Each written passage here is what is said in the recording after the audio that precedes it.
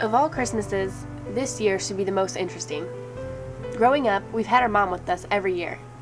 This year, things are different. Our family has gone through one loss after another, and to say the least, we weren't excited about this Christmas season. This year for Christmas, I'm finding myself having to almost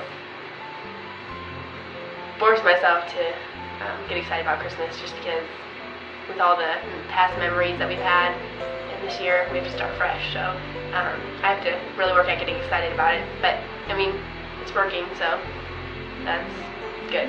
This will be my first Christmas without my mom. She passed away in January, so she was in the hospital for last Christmas, which was another odd Christmas, but at least we had her, and this year we don't have her at all, so we have to just live on the memories. Every holiday that comes up, we always have a tough time with it, and Christmas is always my mom's favorite holiday. This Christmas is different for me because now I've lost both parents, and as well as you girls have lost your mother, so it's kind of going to be empty somewhat, but then it's also a new beginning because all 5 of us are together. I'm looking forward to just having the extra 2 children that live with me now, and just looking forward to having just a good time at Christmas. Because my other grandma and grandpa died. Christmas is going to be tough there without Angie's mom and dad still alive. There's going to be a void they're missing. Trying to wear a smile on our face, we went on with the normal Christmas preparations, trying to start our own new traditions. Saturday, Mandy, Lane, and I went shopping and got some Christmas presents for people, and we went out to lunch, and then when we came home, we decided to hang out the Christmas decorations.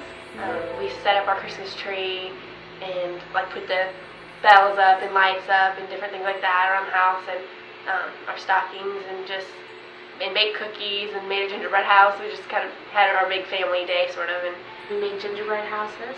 That didn't work out at all. And Mandy baked cookies and hung up some lights in our room. And we put ornaments on and put the angel on. Everything, and it was a lot of fun because it's just something we can all do together.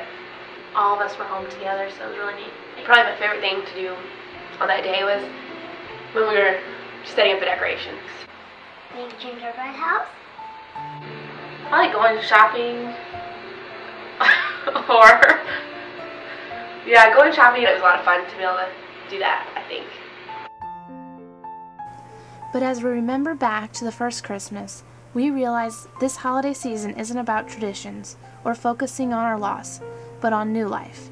Jesus Christ, our Savior, was born, and that is something to celebrate. In this holiday season, our family is focusing on that. Not only the birth of our Savior, but the new addition to our family. The big exciting news is, believe it or not, at my age, I'm going to have another baby. Our stepmom is pregnant. The baby will be born around my birthday in August, which is even more exciting to me. And we are all so happy because it would be nice to have another little one running around here. So that's the news. I think it would be nice if it was a girl because I want a little sister. They're more fun to do their hair and stuff, and cute to dress up. But either way, we'll be fine. Okay, there's 4 girls and 2 boys, and Dad wants another boy, and I do too. Merry Christmas!